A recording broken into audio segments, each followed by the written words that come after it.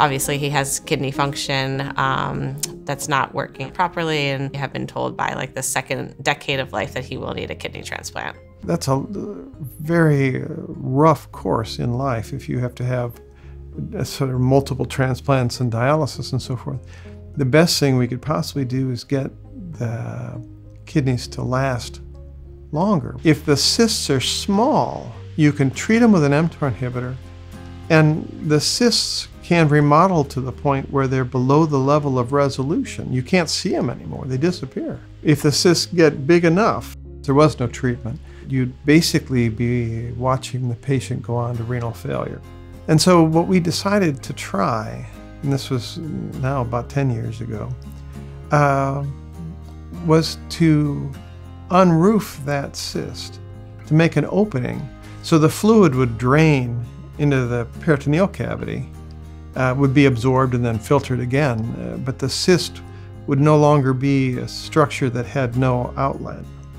So I first heard about Dr. Bissler through a nephrologist I had met in Boston. So he's kind of known as the #1 doctor in this specific disease. And I had started to hear a little bit more about the procedure he was doing. So I knew that this was right for Nathan. It was just a matter of when it was right for us to come down here and do the procedure.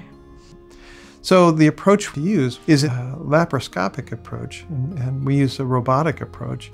So there's very small incisions, and we can go in and open a hole in the cysts. The technical term is cyst decortication. This means to take the cortex off. Well, what are you really doing? You're just taking the roof off. So they did 57 in total, 27 on one side and 30 on another. I mean, I think the most impressive statistic, day 1 after surgery, was that the lab work before surgery showed that his kidneys were functioning at 63%, and the day after surgery they were functioning at 83%. So that's almost a 30% increase. Now, we've only been doing it for 10 years, so I can't tell you that it adds decades to survival. But I can tell you that some of the patients that we intervened early, their kidneys, now that they're in teens and late teens, look fabulous. Hopefully the health of the kidneys will become stronger, which it looks like, already that has happened. Also, he told us yesterday we are decreasing his blood pressure medication by 75%. So that's amazing.